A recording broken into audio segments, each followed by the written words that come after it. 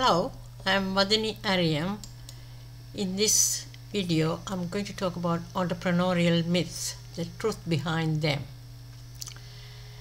When you are planning to start a business, you will hear the first reaction from the people around you will be, why are you starting the business? Most of the businesses fail sooner or later, and you will be wasting your money and time.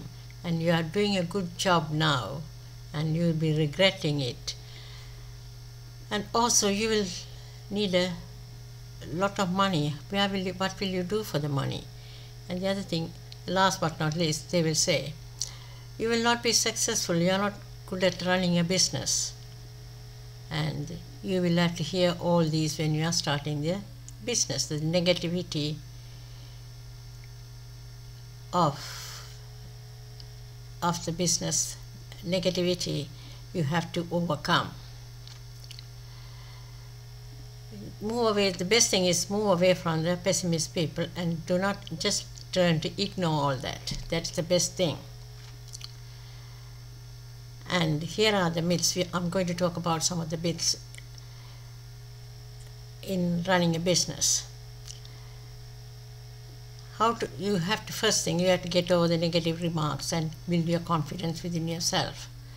And then you'll become too busy. You think I've become too busy and I won't have a personal life. That's not true. Once you plan, and since you're planning and good organization, and will give you plenty of time. You cannot neglect your personal life as well. That's very important as well, because you have to be helpful to the family and you have to have time for yourself. So everything depends on your planning and organizing the business, the running of the business. And then when you're running the business, you want to become successful. If you have to be smart and cunning to be a successful entrepreneur, because you have to raise the prices. When you raise the prices, you will make good deals, but it will not help you in the long run raising the prices all the time. You have to find a balance between the customer and the supplier. Then keep a pricing strategy and follow it properly in the long run. That will help you in the long run. You might think, I have been working so hard in my job, and here is going to be the same thing. That's not true. You have worked hard in your job, but maybe you didn't like the job and you felt really tired of the job. But even in a business, you have to work hard. But the only difference is when you are working hard, and if you when you work what you like, you will not feel the long hours. You will not feel the time passes. You will be enjoying because you love it. That's the reason.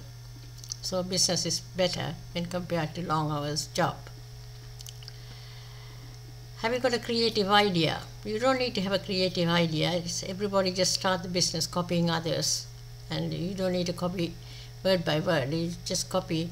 How comes there's same type of businesses in different locations? Because they are same type of businesses. Like that, you start one of the businesses.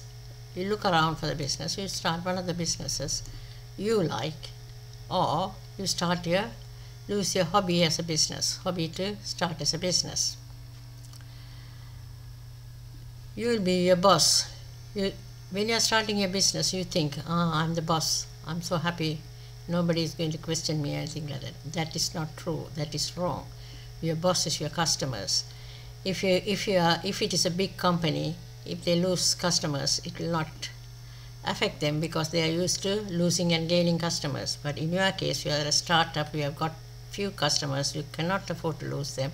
So you got to listen to them carefully and respect them, and you have to do what they want, at least to start with. So they are the bosses for your business. The people will say, you need a lot of money to grow. You don't. You don't need a lot of money to grow. That again depends on the plan. In some businesses, you have to buy stocks and replace them when finishes. But most of the business nowadays, they start with a computer and a phone line, and still they are making good money. Say, for example, if you are starting a bookkeeping business, you don't need money at all, only a computer and the phone lines to start with. Later on, you can just advertise cost and buying packages and things like that. That's also not expensive. It's not expensive. It's cheap. The three things you need: planning, organizations, and your knowledge. That's where you need for a business, and you can make your money. Do you think that you will only have to do what you can do? When you are running a business, say for example, you are running a catering business because you are good at cooking, catering business. You are doing very well because food is the thing everybody wants. So you are doing very well because you are supplying the food the customers, your community wants. So you are doing very well. But there will be things that you will not be able to do.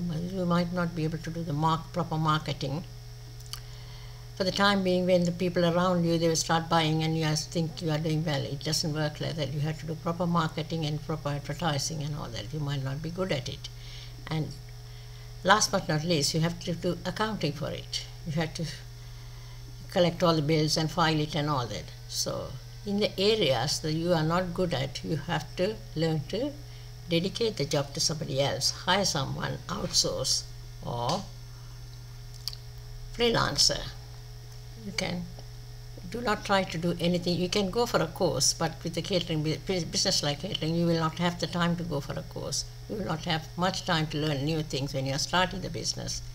Maybe in the long run you can learn slowly, but not right away. You have to hire somebody. So some of the above myths may be true and may not be accurate and have good and bad news for you. The only aspect of these myths, you have to be careful in considering it.